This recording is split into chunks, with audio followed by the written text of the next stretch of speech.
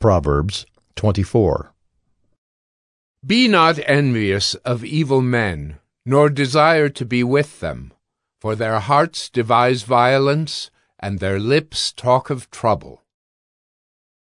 By wisdom a house is built, and by understanding it is established. By knowledge the rooms are filled with all precious and pleasant riches. A wise man is full of strength, and a man of knowledge enhances his might, for by wise guidance you can wage your war, and in abundance of counselors there is victory. Wisdom is too high for a fool. In the gate he does not open his mouth. Whoever plans to do evil will be called a schemer. The devising of folly is sin, and the scoffer is an abomination to mankind. If you faint in the day of adversity, your strength is small. Rescue those who are being taken away to death. Hold back those who are stumbling to the slaughter.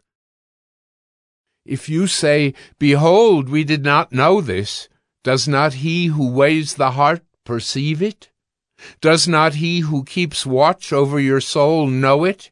And will he not repay man according to his work? My son, eat honey, for it is good, and the drippings of the honeycomb are sweet to your taste. Know that wisdom is such to your soul. If you find it, there will be a future, and your hope will not be cut off. Lie not in wait as a wicked man against the dwelling of the righteous. Do no violence to his home.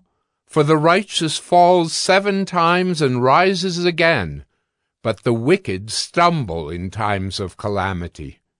Do not rejoice when your enemy falls, and let not your heart be glad when he stumbles, lest the Lord see it and be displeased, and turn away his anger from him.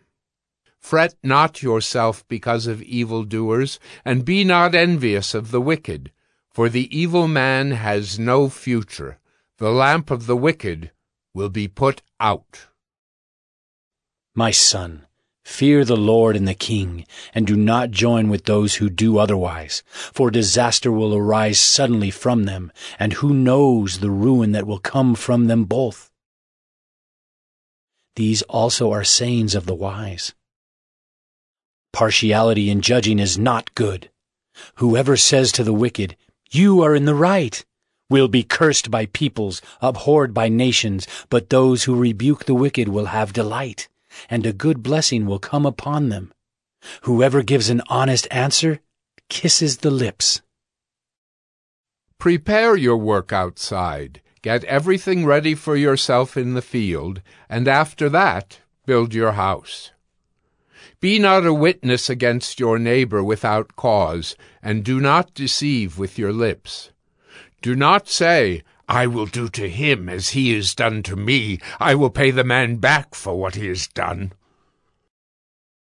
I passed by the field of a sluggard, by the vineyard of a man lacking sense, and behold, it was all overgrown with thorns. The ground was covered with nettles, and its stone wall was broken down.